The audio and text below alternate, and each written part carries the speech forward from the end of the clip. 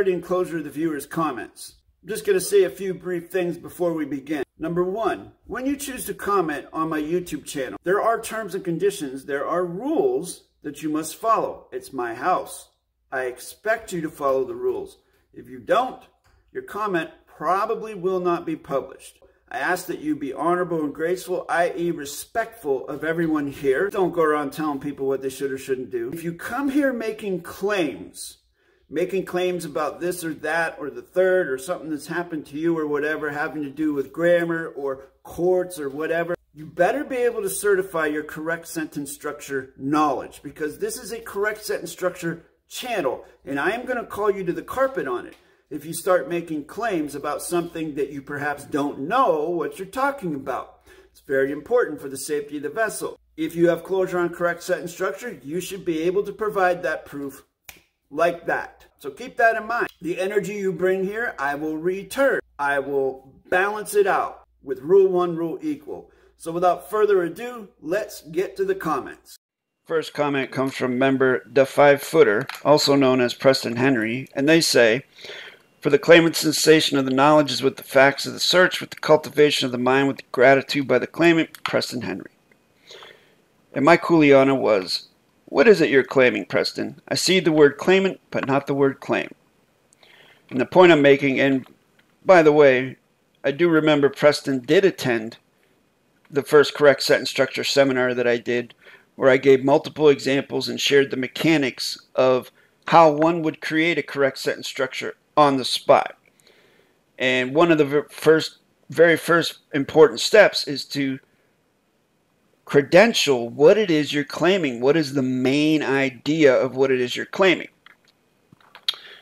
And I also went through the steps of creating, some of the steps of creating a document, contract, postal vessel, court, venue, and correct sentence structure, where you would give closure to where your knowledge comes from. If you start your sentence, which I do suggest that all beginners start their sentence with, for the claimant's knowledge of the facts is with the claim.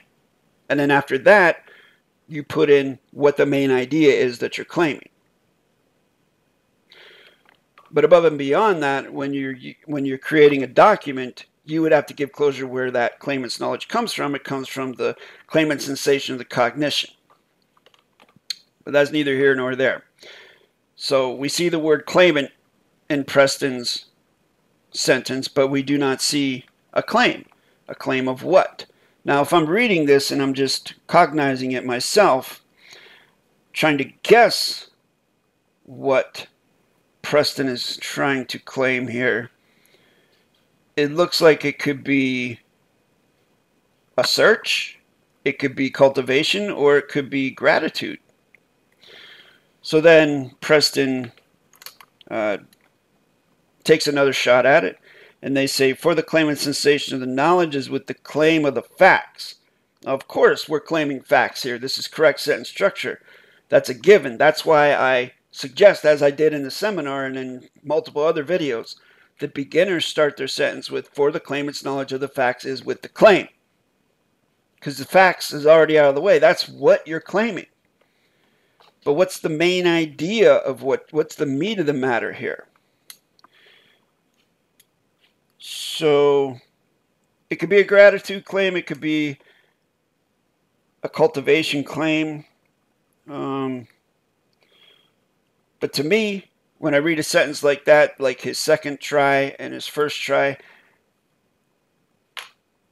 to be more clear, you would say what it is a claim of, whether it's a gratitude claim, a cultivation claim, a search claim, a query claim, something like that. Just keep that in mind, Preston.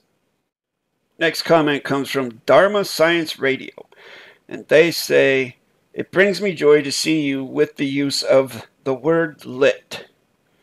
Oh, because the title of the post says the live streams on TikTok have been lit. Well, thanks for the comment, Dharma Science Radio. Next comment comes from Maggie McCall, and they say, I do hope you continue here. Thank you. Well, yes, of course I'm going to continue here, but there's almost 900 videos already here. So that's why I'm trying to grow the TikTok platform.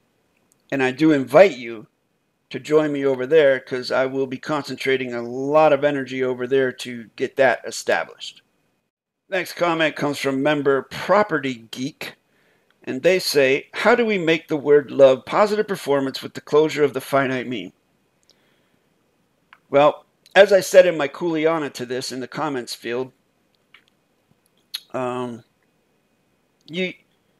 is positive performance. There are no particles of negation in it. So it is positive performance. And the finite mean, if you craft it using positive performance words, it will give you closure and positive performance. Very simple. Love is the odd one out among the examples you give when it can be used in so many situations. Yes, I have a finite meaning closure of what love is according to my sensation. It is not the same meaning as those that say they love aliens, God, or ice cream. Well, Property Geek, how do you know that? Are you making an assumption for others? Are you making an assumption that they don't mean the same thing you mean? That love has different meanings? Because if that's what you're talking about fiction, and it doesn't apply here anyways. But think about it logically. Who are you to say that if you say you love your kitty cat, that someone doesn't feel the same way about an alien? Or that someone doesn't feel the same way about God or ice cream? Maybe the way you feel about kitty cats is the way someone feels about ice cream. Who are you to say that it's not the same for them? Especially if you don't know them. You see what I'm saying here? This is assumption, presumption, and it's a fictitious condition of mind. How does one agree with another the finite mean of words like these with so many meanings given by so many people? Well, if you're going to contract with someone using correct sentence structure, you would have to agree on the meaning. You would have to come into joinder and certify the meaning. Otherwise, there's no contract. Very simple. Thank you for the comment. Next comment comes from Maggie McCall, and they say, thank you. Personally, I would hate to go anywhere with a document I did not comprehend, just in case I had to explain it. I also know everyone has limited time in their lives and need recompense for that time they could spend on one. I am slowly making my way through your videos. Yes, I know I have written everything in Babel. LOL. But I'm not good enough yet in CSS, CP, Well, it's fine if you write in Babel. I mean, that's what I ask people to do. If you can't use correct sentence structure, just use clear, concise, plain, simple English. I mean, most of us here know that language, so it's very easy if we're all here to be clear and concise. It's very easy to communicate using plain English. But one thing you can do if you do not want to participate with adverb, verb, adjective, pronoun, fiction, babble, it's a quick fix. Just simply enclose your plain, simple English in brackets. That way, you're not using a fictitious conveyance of grammar because, hey, it's not on the page. Next comment comes from member For the Claimant. And they say, for this claimant's knowledge of the facts is with the claim of the gratitude. See, this is a gratitude claim. It's very clear what the claim is here. And of the joy sensation. Oh, those are two claims. So wouldn't it be is with the claims or with these claims of the gratitude and of the joy sensation? With the broadcast of the speak performance, with the Jason-Matthew, of the YouTube page vessel, with the peace and neutrality, of the claim with the balance of the honor and of the grace, with the maintenance of the rule 1 and rule equal, with the CSS performance by the claimant, James Alexander. I'm not sure that you would need another claim in there. And also, I would say, with your use of the conjunction, James Alexander, I highly recommend picking one style and sticking to it. Like you have with the claim of the gratitude and of the joy sensation, and then down below you have with the peace and neutrality. So you would either use with the claim of the gratitude and joy sensation, or you would use with the claim of the gratitude and of the joy sensation, and then with the peace and with the neutrality. You see what I'm saying? Pick one style, be consistent with it for ease of communication and clarity. Hello, Jason. Very grateful for your investment. These broadcasts bring a sense of joy. Always a pleasure listening to you speak on a range of relevant topics. All the best. Thank you very much, James. I appreciate your comments and your improvements in correct sentence structure. Awesome work. And this one comes from Ed Lobster. Ed Lobster 3143. And they say the Umbrella Academy PSYOP, The Watchmen, PSYOPs. No idea what they're trying to say there. Maybe they're trying to say that The Watchmen is a PSYOP. And I'd have to say that just about every Hollywood movie or otherwise is part of PSYOPs. I would definitely say that. And then they say, do you not believe in the law of cause and effect? Now, I should include that type of question in a grammar video talking about the way plain English is so convoluted and confusing. Because it's like, it reminds me of the Morpheus meme that you see on the internet all the time.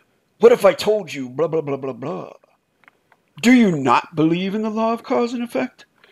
Why wouldn't you just say, do you believe in the cause of law and effect? Do you believe in the law of cause and effect? Why wouldn't you just say it like that?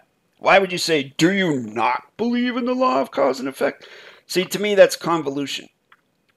Not only is this generation lacking in critical thinking and logical skills, it's very difficult for them to ask a simple question. They got to convolute it with a negative condition of state. I'm not picking on Ed Lobster, because this is something that's commonplace across the internet and social media. So as for to answer that question, I don't participate with beliefs, Ed Lobster, because belief means no love, and it's an opinion. And there is no law like that. It's a mechanic with my perception. There is a cause, and then there is an effect. There's a cause, there's a consequence of that cause. What goes around comes around. It's called karma. And yes, I do participate with that concept because I see it every single day. Not only in my life, but in everyone else's life. Thank you very much for the comment. If you'd like to learn correct sentence structure, communication, parse, syntax, grammar, contact me at the email address listed at the bottom of your screen. I will set up a 10 to 15 minute video consultation between you and me. You can ask me whatever you like, and I'll do the same, and we'll see if this is something that you're prepared to commit to. Thank you again, and I'll see you in the next one.